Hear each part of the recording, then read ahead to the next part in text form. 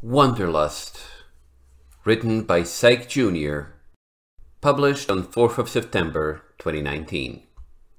Some ponies simply can't be in one place for too long without going a little mad. It is a pony such as this that we find in the gentle wilderness of the Far East, in the land of the deer, of the endless forests with twisting ravines and raging waterfalls. This lone earth pony is one of those with the itch, the wanderlust, the call of the horizon. He takes what he imagines is an easy path through the trees. He is in no apparent hurry. It has been said that the unicorn tribe once roamed these lands, once built their towers of stone among the trees and rivers. It has been said that the nomadic deer tribes clashed with the unicorns, used their own magic to cast strange and powerful spells on the arrogant pony folk.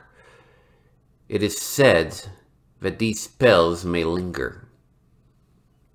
It is said that these forests are enchanted.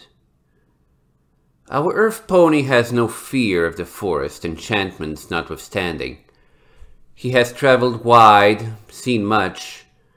Look, and you will see his saddlebags bulging with harvested food, his pack heavy with useful equipment. He can cook, he can whittle tools, he has rope, he has a large and sturdy tent. Presently, he pauses to consult a compass. The wind passes over the canopy with a placid, muted roar. Here, among the cliffs, the forest is dark, the sun difficult to spot. It is a maze of waterfalls and boulders. One might wonder how a pony could expect to navigate such a place at all. But the little chestnut wanderer, apparently satisfied with his heading, carries on with purpose. His blood-red mane catches what little sunlight filters through the leaves above. Ahead of him, the walls of rock loom tall. There is a way to navigate between them if a creature is clever and observant. One would hope that our little pony is both. Not only because of the cliffs. There, in the forest, the earth pony pauses. His ears swivel. Head cocked slightly, he walks more slowly in the direction of the nearest cliff face. There is something different about the forest here, something quiet. Quiet in the way that makes you pay attention. The way that suggests the world has stopped breathing somehow. We see the wanderer emerge into a little clearing here against the cliff face. It's cool here and utterly still, and yet it seems he can hear something coming from a crack in the wall. No, crack isn't the right word. It's a crevice, a huge split in the rock, a dark rift with that special hollow feeling that seems to suck at you, drawing you forth into the caverns within. The pony stops there in the clearing. Seems to think for a moment, takes off his larger pack, sets it down, consults his compass once again, and takes a map from his saddlebags with his teeth. This, too, he consults at some length. He glances along the rock face at the point where two cliff edges seem to meet, or almost meet. Then he looks up into the sky, squinting into the sun, which is soon to dip below the plateau before him. It's past noon. He seems to come to a decision. We watch as he puts away the map, the compass. Cocking his head again, he starts towards the crevice. You can hear it now. There is a hollow hum coming from somewhere within the darkness. No, a note. A slow, ponderous melody. Somewhere there in the black of the caverns is an unknown source of what could almost be music. It is said that these forests are enchanted. Nevertheless, the wanderer wanders inside. For a while, we cannot see, we can only hear. The pony seems to be following an internal guide, an inscrutable sixth sense. We hear him pause every now and then, take a new direction, or huff as he carefully hops down what can only be small ledges there in the blackness.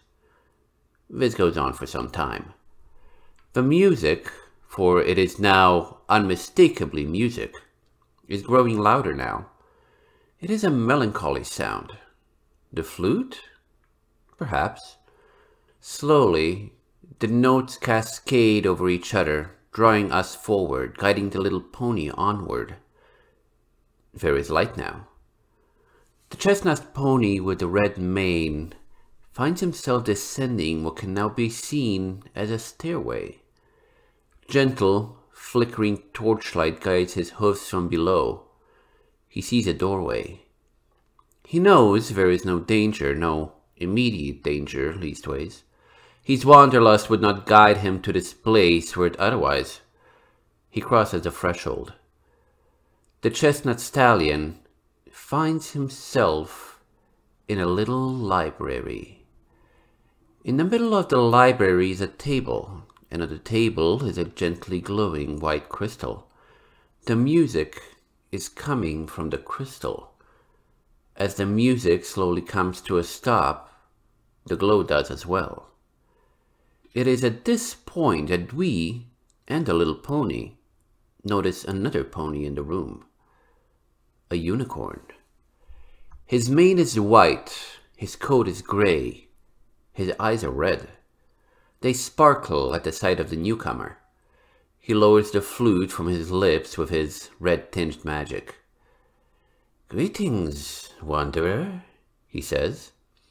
The crystal glows when he speaks. The voice comes from the crystal, not the pony. The unicorn smiles. The wanderer gives a small smile in return. For a moment they say nothing more, then the earth pony looks around. The walls are stone, as befits a cave, but the shelves are wood. They look as if they were persuaded to grow right into the rock. It is, somehow, rather cozy. There are comfortable-looking chairs, a modest rug. A hammock can be seen deeper into the little cavern. There are magical torches encased within glass. What is this place? The unicorn does not answer immediately. First, he carefully sets aside the flute and steps up to the middle of the room, beside the table, to regard his visitor more fully. "Before that, friend, pray allow me to introduce myself. My name is Spellweaver. How might I address you?" "I call myself Pathfinder," the earth pony says in return. This earns a raised eyebrow. "You call yourself? What do other ponies call you? What, pray tell, did your parents call you?" "That's not important," Pathfinder shakes his head. I chose my own name. Pathfinder is who I am." He looks more sharply at his host. "Who are you?"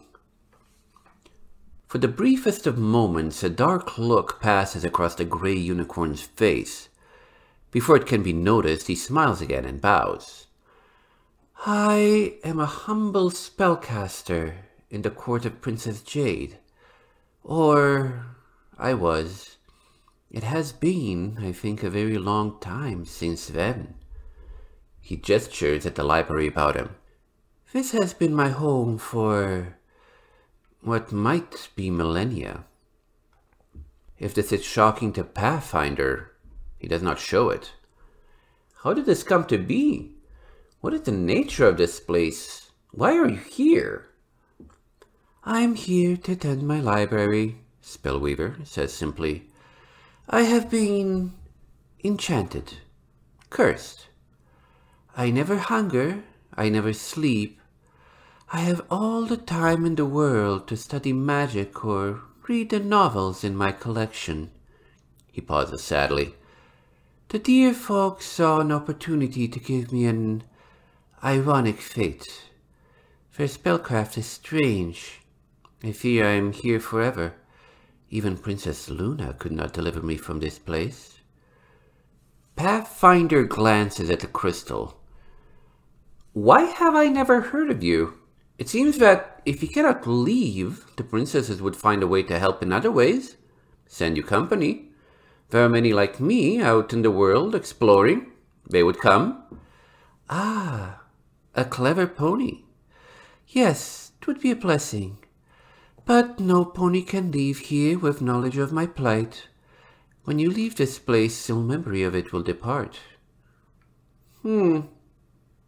Again, the revelation does not seem to shake the adventurer. He looks around again. You have many books, but I imagine you tire of them by now. Oh, I wouldn't say that, the unicorn says, nodding toward a large shelf that almost reaches the roof of the cave. I have a special bookshelf over here. Tales of adventures far and wide. I never tired of these. I even come by new ones now and then. I grew up in a library, Pathfinder supplies. I always did like the adventure epics myself. Oh, Spellweaver says. What is your name, Wanderer? Your true name? Suddenly, the earth pony is backing away. I'm leaving. He turns, walks to the door, pauses to look back. I'm sorry. The chestnut stallion picks up his gear. Why did he set it down? Merely to stretch and eat a little? Yes, he must have done. The sun is beginning to dip below the top of the plateau. It's coming on to late afternoon. He has an odd feeling this isn't right, but shrugs it off. The earth pony feels a strong desire to get away from the strange crevice in the cliff. Something about it makes him nervous. There must be an underground river causing strange echoes within the cavern. It's funny. It almost sounds like music. For some reason, as he sets off, munching an apple, Pathfinder finds himself thinking on his father's library back home. He wonders what his life might have been like had his parents had the power to keep him there like they wanted, reading about grand adventures rather than going in search of them himself. He shivers. What an awful life that might have been.